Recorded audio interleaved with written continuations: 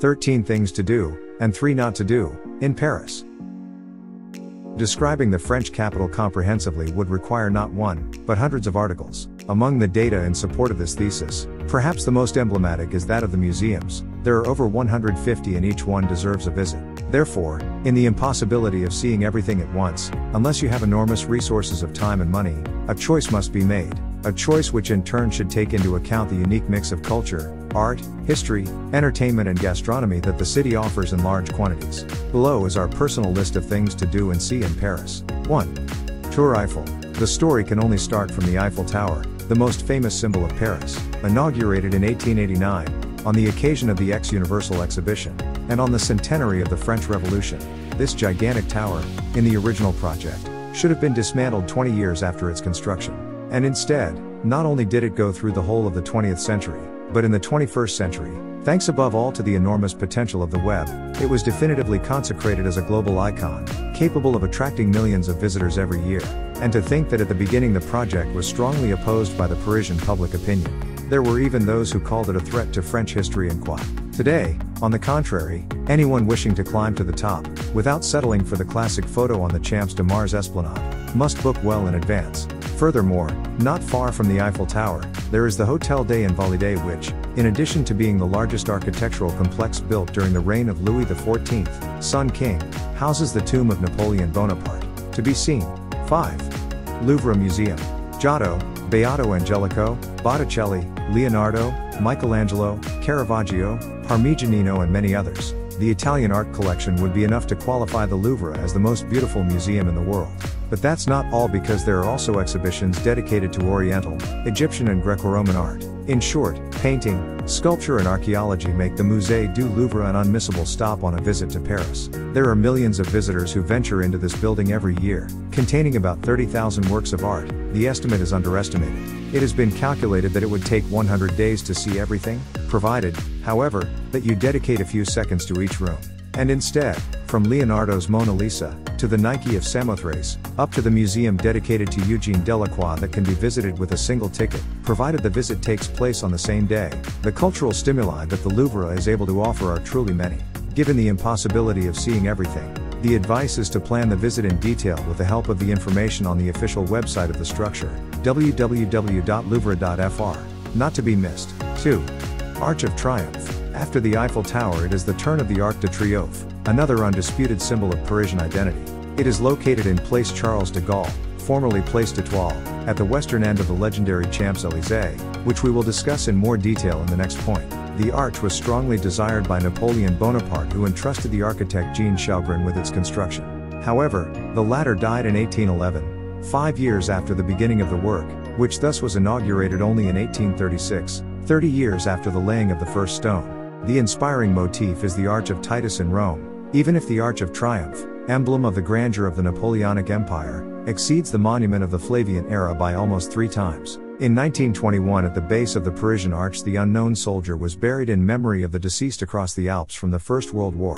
Since then, the Arc de Triomphe has become the starting point for all the most important state parades, above all that of July 14th, commemoration of the Bastille Day. The Arc de Triomphe is located at the confluence of 12 boulevards. We are therefore talking about one of the busiest areas of the capital by far. Therefore, thinking of getting there simply by crossing the street is very dangerous. An underground passage near the Place Charles de Gaulle metro station leads up to the entrance of the monument, from which, in turn, you go up to the panoramic terrace with one of the most spectacular views of Paris. Here too, given the huge turnout throughout the year, it is preferable to book admission in advance. 12. Seine Boat Tour. Millions of visitors sail the canals of the Seine every year. On board the characteristic bateau mouche, entirely glazed boats, partly open and partly closed, Paris appears even more beautiful than it normally already is. What makes the difference is not only the unusual perspective from the river, but also the time of day in which the excursion is carried out and, even more so, the chosen formula, since the companies that provide the service provide different alternatives, from lunch, to an aperitif at sunset, to dinner, the latter particularly romantic. 9. Notre Dame. Along with the Eiffel Tower and the Louvre, Notre Dame Cathedral is the most visited monument in Paris. a majestic church dating back to 1163, the year in which the then Bishop Maurice de Sully gave the order to build a building that would also symbolize the status of capital of the city on a religious level. The invitation was accepted over time. It took about 2 centuries to complete the church, by thousands of carpenters, blacksmiths and artists capable of putting together a masterpiece of Gothic art that still today, at a distance hundreds of years old, it fascinates even those who have no history of art at all. It must be said that the church has undergone various alterations over the centuries, the most serious of which certainly occurred during the tumultuous years of the French Revolution. Only in the 19th century, specifically after the literary fortunes of Victor Hugo's novel of the same name, Notre Dame de Paris, did the will take over to put an end to the degradation that for years had taken possession of this majestic temple overlooking Île de la Cite, one of the 2 river islands of the Seine. The other is Île de Saint Louis. It goes without saying, the church has hosted several events that have marked the history of France and Europe. Among others, the coronation of Napoleon Bonaparte as emperor and the speech with which General Charles de Gaulle greeted the liberation of France during the Second World War. For more information on the history and visiting hours of Notre Dame Cathedral, UNESCO World Heritage Site since 1991. 11. Montmartre. Montmartre is another must-see on a visit to Paris. Neighborhood with a strong bohemian soul has long been the refuge of the artistic avant-gardes passing through the city. Not only artists, in truth, the political struggle, combined with a marked intellectual fervor, has always marked the days of this hilly area from which, we recall, the revolt of the Paris Commune started in 1871. For some time, commerce and tourism have replaced artistic experimentation and political passion, even if the fascination of locality sui generis, of a real city within a city, has survived in its inhabitants. There are several things to see: Place du Tertre, the Basilica of the Sacred Heart, see photo, the cemetery of the same name, Montmartre, without obviously forgetting the Moulin Rouge and Pigalle. The latter is the libertine neighborhood par excellence with several red light clubs. It goes without saying that a certain caution is required at night. 3.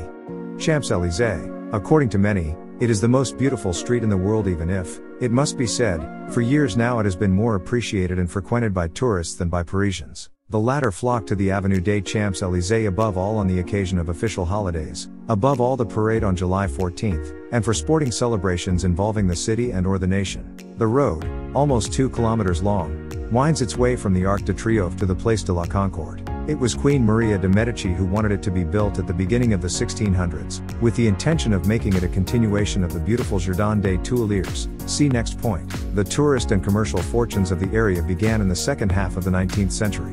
The upper part of the avenue, the one, so to speak, which has the Arc de Triomphe as its highest point, is now a temple of luxury shopping. Versace, Dior, Louis Vuitton, Chanel, Jean-Paul Gaultier and many others, including Nike and Adidas, have a shop window around here. The lower part, on the other hand, retains a bit of the 19th century Belle Epoque atmosphere. Not far away are the Élysée Palace, 55 Rue du Faubourg Saint-Honoré, the official residence of the President of the French Republic, and La Madeleine, one of the most beautiful and famous churches in Paris. 10. Versailles. The Palace of Versailles cannot be missing from the appeal of a trip to Paris. There is perhaps no building in the world capable of evoking the idea of power so eloquently without, however, losing harmony and grace. Suffice it to consider 2 aspects to better focus on what we are talking about. First of all, the fact that the area where Louis XIV, 1638 to 1715, wanted to build the palace was marshy and surrounded by woods. It is no coincidence that Louis XIII, father of the Sun King, used it as a hunting reserve. The second aspect to keep in mind is the overcrowding that characterized the palace for several years. Louis XIV demanded that the court move almost entirely to Versailles, further sharpening that sense of power and domination we mentioned at the beginning. There are so many things to see that it would take days to get a complete overview. From the Royal Chapel, to the Opera House, passing through the 2 outbuildings, Grand and Petit Trianon, refuge, respectively, of Louis XIV and Marie Antoinette, wife of Louis XVI, there is really something to take your breath away in the presence of so much magnificence. Absolutely unmissable is the Gallery of Mirrors, a 73-meter-long room, see photo, famous, among other things, for being the place where the First World War ended with the signing of the famous Treaty of Versailles. 8. Latin neighborhood. The beating heart of Parisian 1968, Le Quartier Latin extends between the 5th and 6th arrondissements of the city. Therefore, despite the name, it is not a real neighborhood, but a larger area with specific characteristics. The first, of a historical nature, refers to the fact that there was a time when academics and students of the Sorbonne, see photo, actually spoke Latin to each other, hence the name. The second is the presence of the Pantheon, the monument commissioned by Louis XV in honor of Saint Genevieve, patroness of Paris. Several prominent personalities are buried inside this monument, among others, Jean-Jacques Rousseau, Émile Zola, and Victor Hugo. Furthermore, from the dome you can see a wonderful panorama, which repays the effort necessary to get to the top. That's not all, because besides the Sorbonne and the Pantheon, there are several other things to see: the churches of Saint Etienne du Mont and Street Séverine, the Institute of the Arab World and Place Saint Michel, full of cafes, bookshops and places frequented above all by young people and students. To be seen. 6. d'Orsay Museum. From a former royal house, Louvre, to a former railway station, d'Orsay, or, if you prefer, from Leonardo, Michelangelo and Titian to Van Gogh, Gauguin, and Cézanne. And yes, because the Musée d'Orsay offers one of the most comprehensive overviews of Impressionism and Post-Impressionism in the world. Not only urban planning, architecture, design and cinema are the other themes dealt with in this former railway station converted into a museum in 1986 based on a project by the Italian architect Gael Lenny. For the rest, what has already been said for the Louvre is valid. Given the turnout, advance booking is recommended. 7. Pompidou Center. After the Louvre and the Orsay Museum, it is the turn of the Centre Pompidou. If the first two, in fact, shed light on the French and European artistic, historical and cultural past, the museum space wanted by the President of the Republic Georges Jean-Raymond Pompidou instead illuminates the present and the future of the Transalpine nation. Built in the 1970s, this museum has deeply revived Parisian cultural life, not only for the many works on display, among others, Matisse, Kandinsky, Miro, Picasso, but precisely because the building as a whole was conceived and built as an element of break with the architecture that had accompanied the urban development of the city. Among other things, and it is an aspect that must also be taken into account, the Centre Pompidou is located halfway between the Marais and Les Halles. The former is perhaps the only neighborhood where the medieval Parisian imprint still survives. Once inhabited mainly by Jews, today it is a bohemian area devoted to multiculturalism. Les Halles, on the other hand, is the largest shopping center in the city and is located where the general markets once stood. 13. Disneyland Paris. A list of things to do and see in Paris cannot miss Disneyland Paris, the largest amusement park in Europe, among the top 10 in the world, which since 1992 has attracted millions of visitors a year to the city. To be more precise, a substantial part of these stay in the hotels belonging to the structure. Another part, however, combines a visit to the French capital with one or more days dedicated to the park.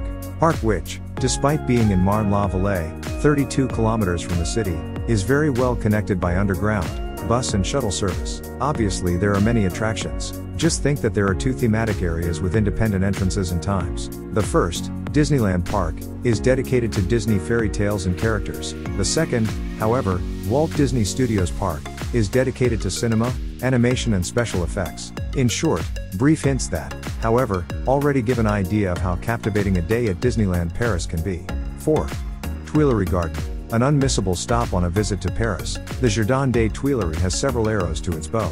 First of all, it is a beautiful place, born in the 16th century from a whim of Caterina de' Medici who, after the construction of the palazzo of the same name, wanted a place of entertainment for ceremonies and banquets. This in the early days, since later, and we come to the second point in favor, the garden was open to all social strata of the city and equipped with cafeterias, kiosks, sunbeds and public hygiene services. Finally, the strategic location, located between the Louvre and Place de la Concorde. This garden represents a real meeting point between two key places in the city, so as to allow the thousands of visitors who visit this part of Paris every day to right relaxation after the obligatory visits to museums and monuments. Confirming the centrality of the site, its countless awards, to above all, a National Historic Monument since 1914 and a UNESCO World Heritage Site. Not to be missed. Beware of pickpockets. Don't walk around with your wallet in plain sight in your back pocket, or feel too safe keeping it thrown in bulk in your backpack, or purse. Pickpockets in Paris are numerous and therefore the observance of the normal precautions is recommended in these cases. In addition to those already mentioned, we can add those not to wear bracelets, watches, chains and earrings of particular value, and not to travel late at night in the suburbs of the city. Watch out for the closing day of the museums. At the beginning we mentioned the enormous number of museums in Paris. Here, however, we point out another aspect. Pay attention to the closing day. For example, it is good to remember that the Louvre and Centre Pompidou are closed on Tuesdays, while the Musée d'Orsay and the Palace of Versailles are closed on Mondays. In general, therefore, It is preferable to consult in advance the opening/closing times and days of the museum you intend to visit. The simplest thing is to inquire from the official website of each structure. Warn you, do not climb, forcibly, the Eiffel Tower. Yes, the Eiffel Tower is one of the must-see things in Paris. And, as we have said, those who are not satisfied with the visit from below, by purchasing the ticket, first, can go up to the top to enjoy a spectacular view of Paris from a height of 300 meters. It must be said, however, that there are several alternatives. One is the Basilica of the Sacré-Cœur in Montmartre. It's free and the view is just as spectacular.